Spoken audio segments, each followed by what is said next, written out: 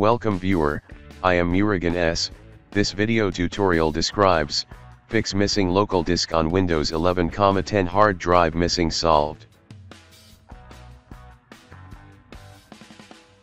Only show C drive only. Right click Start button, click Disk Management.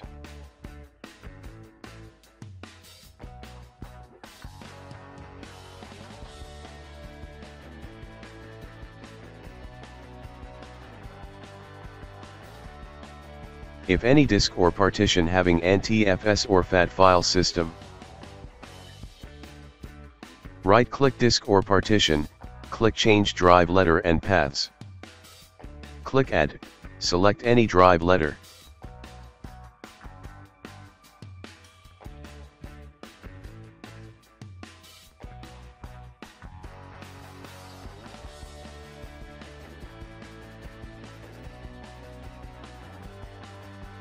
New drive added in File Explorer.